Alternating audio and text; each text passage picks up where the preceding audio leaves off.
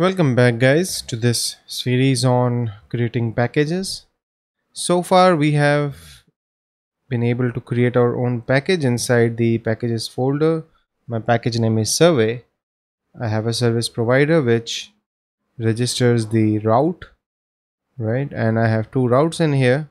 So if I go to Chrome, this is my first route, right? And this is my second route. Okay, both are different. It's a response return and it's just a string. Now, in this video, what we are going to do is create a controller and make them handle this request and then load some views as well. So inside source, let me first create HTTP controllers and then survey controller. Okay.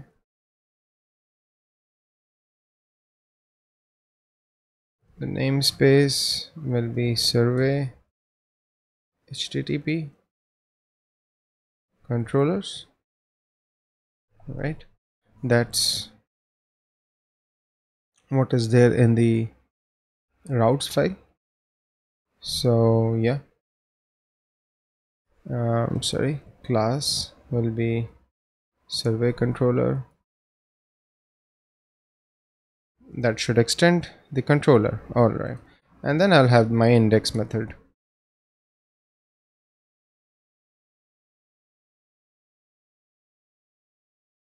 Copy this, and now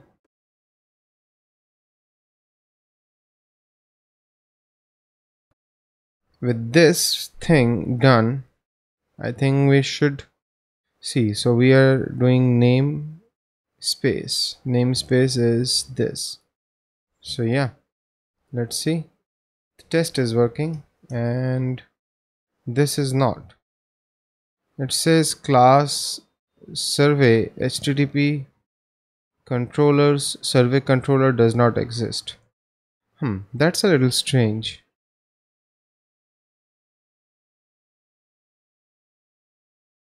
I think let me do a composer dump autoload and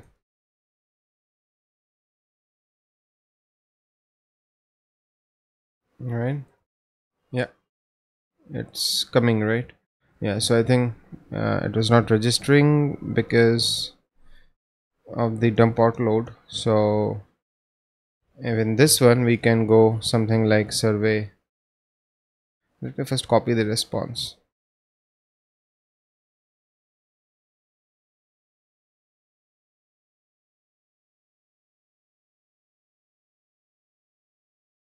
Okay, and in the controller let's have the test method, and this is the response. So in here I'll go and so these two routes are working with controller now. Okay, and the next thing which we need to do is inside our service provider, this load views from. Yes, now I generally get this wrong many times. Let me see. So when we did the directory, we then did routes, then web.php, right? And ideally this is my source. Okay, inside the survey folder, right, the main folder, I'll have resources, views, let's say index.blade.php. Why don't we do survey index.blade.php? Oh, messed it up. Refactor. I didn't create a file, I instead created a folder. So yeah, this is okay, and I can have I am coming. Okay, so I need to load this, right?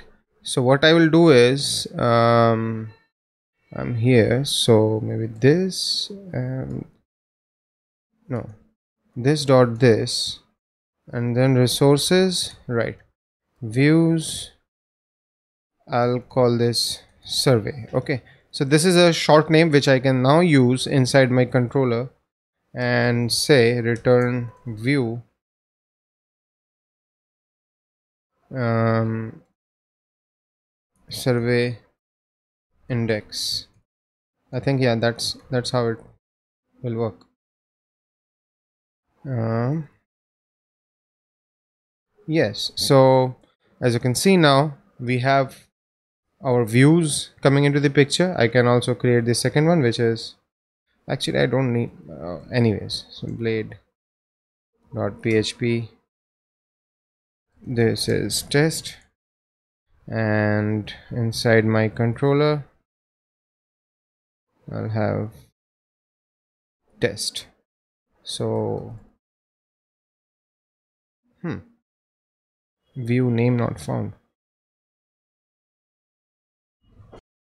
So yes, this is how we can have our package utilize its own controllers and views to handle the requests.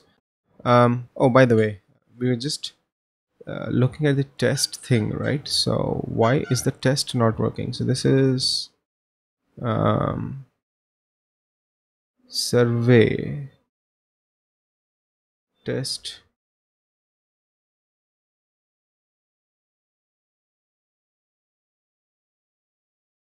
blade. All right. Okay. Yeah. So I'm sorry.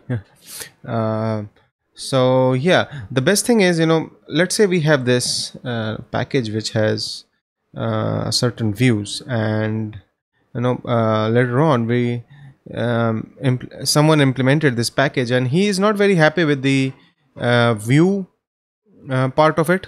He wants to change the markup. So I think what we can do is, I think it was inside vendor, if I'm not wrong. I'll have to check if the documentation doesn't, if this doesn't work. So vendor survey, and I think then if I can do test.blade.php, this is from default views. Let me see if that actually comes through. Okay, I'll do a composer dump autoload, and yeah, so you can see what has happened is Laravel will check for a view inside vendor survey, inside vendor, and then the package name, and then the exact thing. So if I had a folder in here and then test.blade.php, then inside survey I should have that folder and then test.php, test.blade.php. But yeah, this is how I have overridden my template from the one which came from the package. So yeah, we have that control. We can give the users the control to play around with the variables and have his own markup instead of our markup. So yeah, that's about it for this video. Stay tuned for more updates on this series. And yeah, if you like the videos, do click on the thumbs up icon and don't forget to subscribe to my channel. If you have any good ideas about other tutorials on Laravel and Vue, maybe you can definitely post a comment in the discussion section, and I will definitely try and create a video out of it. So yeah, thanks again.